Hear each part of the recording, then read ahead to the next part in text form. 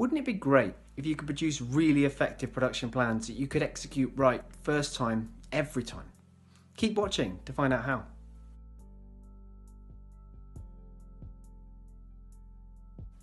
Hi, I'm James Smith. I've got a question for you.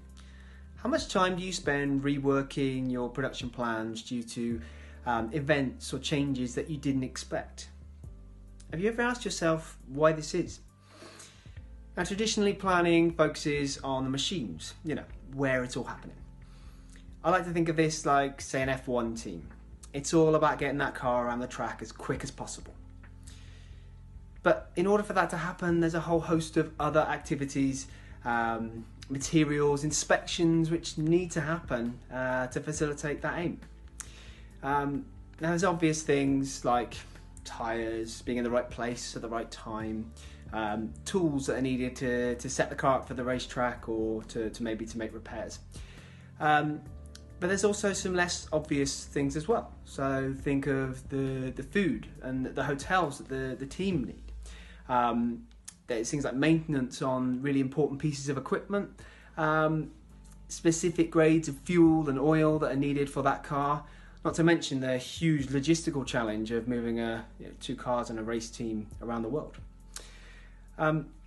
It's essentially a massive and very complex jigsaw. So if you think about your own business, what do your machines need to keep them going? Obviously you need an order book, but you need to know what to make. How reliable is that information? How much changes do you get from that? You're going to need raw material. When's it coming in? Where's it coming from? You need the right people with the right skills and training, and those people need basic factors such as food, drink, even toilet paper. Then there's the inventory space for the products you're making. Have you got places to store it? And then obviously the shipping. How do you get that out to your customers? In short, what you need is a holistic approach to production planning.